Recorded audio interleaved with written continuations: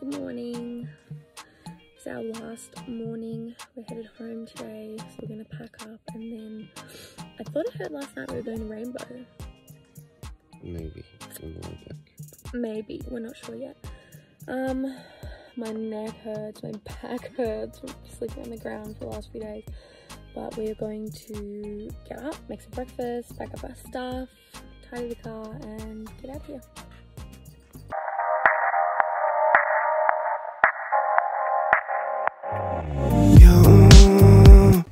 This is the morning view from just where I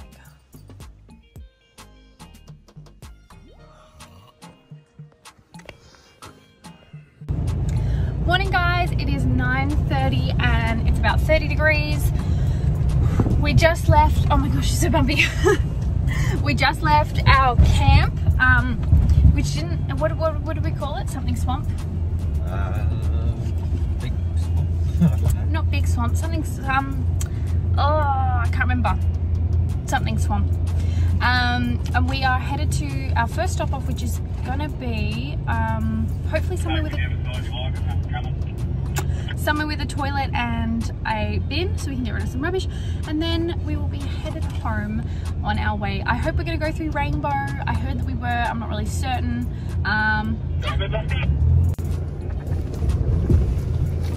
Jesus. Oh, look at these! We took the wrong one. Okay, I remembered, it was called Millmead Swamp. Millmead Swamp. And I remembered because I just saw another sign because we've just come through Arnold Springs. Anything to say? What? So we've just come out of the sand and now we're on a dirt track, bigger trees. I think we're headed towards civilization.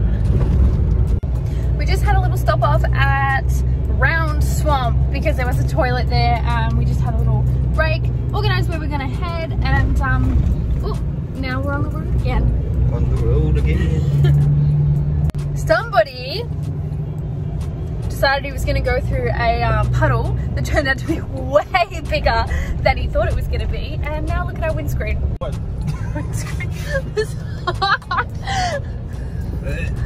Oh, it smells so bad. We've sort of stopped here at this information centre thing, Wyperfeld National Park.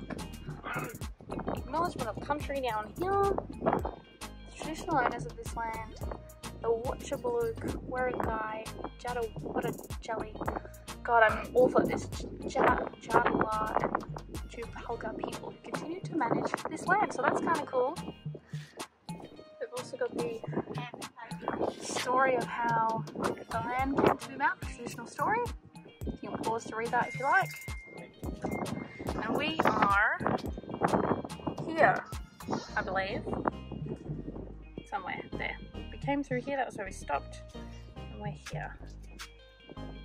So we've just stopped off at a little place called I think it was called Western Beach Campground. I'll show you what it looks like in just a minute because it's not what I was expecting when I heard the name. But we've just stopped off here so that we can fill up the tyres with air. So when you drive on the sand, I don't know if I said it earlier, but when you do lots of sand driving and on the dunes, you've got to let your tyres down, otherwise you're going to get stuck. So we're just pumping them up so we can do some road driving to head home. Just walking down what I think was the boat ramp, and a boom. Just a field.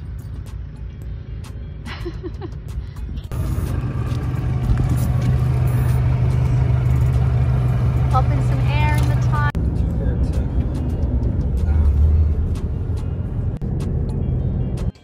We've just made it to a little stop off in Rainbow, and I just wanted to show you this adorable main street.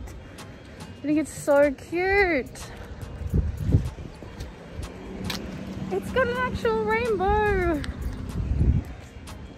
Let's see if I can go in. I can! So this is a big sign. And this is really cool. It says the area of Rainbow is known as the Croa Jibrim, or place of bitter water, by the Aboriginal tribes visiting the area. toasty, so we got some icy balls. What did you get? Slice. And I got icy twist. Sorry? Just put my window down because there's a freight train coming and I thought it was cool, but it's going to be slow.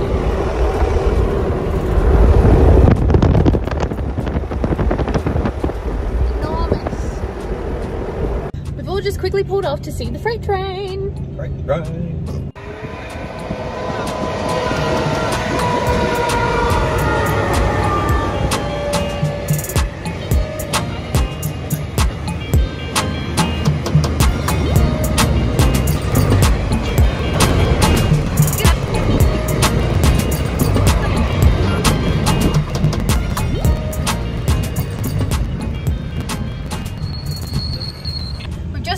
In Horsham to give the car a little bit of a washy wash because we can't put this window down.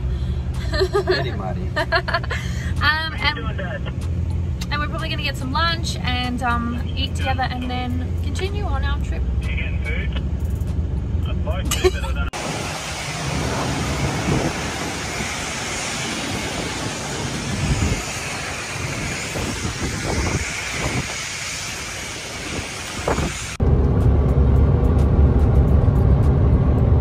What are they?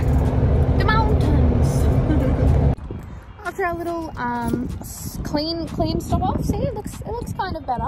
We've just stopped in at Green Lake, which is just outside Horsham, before we head probably on the last leg of the trip. And I'll just show you what it looks like. Just a little lake.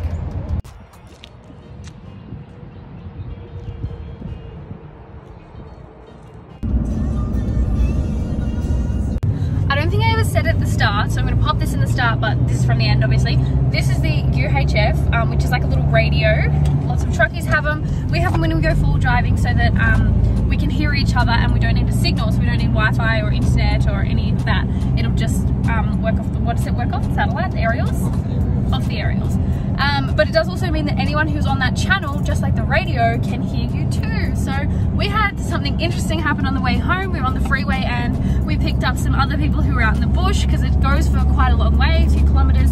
And we heard them saying some interesting things.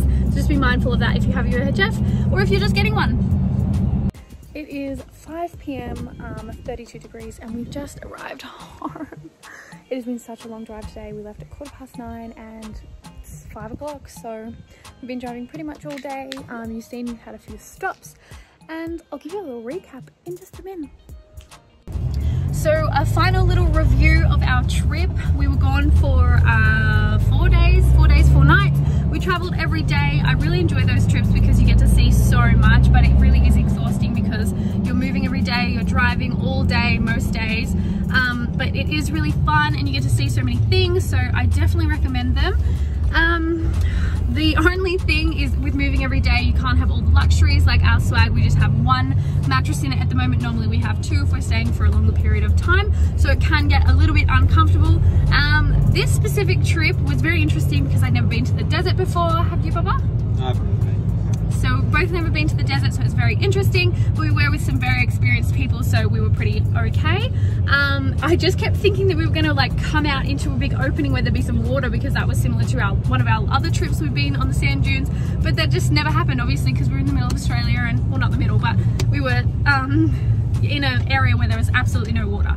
Anyway, I think one of the down points for me was definitely the thorns, thistles, bloody anything that stabbed me in the leg, because plenty of things did. Trust. Anything for you, babe? Any down points?